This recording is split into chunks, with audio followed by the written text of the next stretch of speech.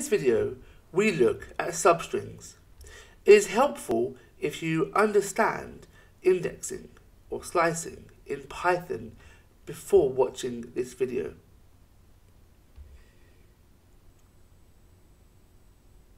A substring is a term we use for taking out part of a string. You may already be familiar with indexing, which takes one position in a list or string. A substring can take more than one character. I will show you in this video. This is the structure for creating a substring in Python. First, we require a variable that contains a string. Then in square brackets, we have 2 or 3 numbers separated by colons.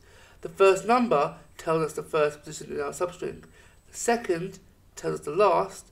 Then finally, the third tells us how many steps we take between each character within the range we were specified. To help make sense of this, here's an example. For now, let's try it without the step number in our brackets. For now, we'll just use a start and end.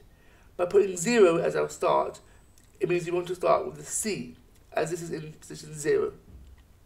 By placing 8 as our end, we will include everything between position 0 and position 8, meaning we will output computer.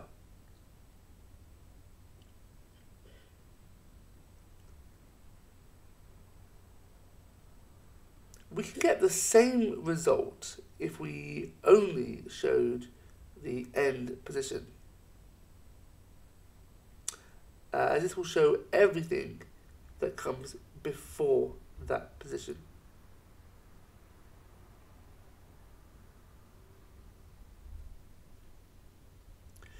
You'll be familiar with indexing just one numbered position, but how about if you use the colon after it to suggest we want to start a substring from a particular place? It will output everything that comes after this position too.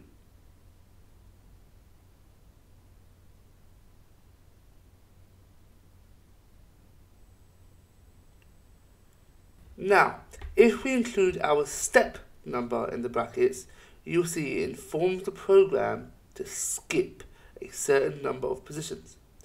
By placing 2, it tells the program to show the characters that are 2 positions between each other. In this example, we get CMUE.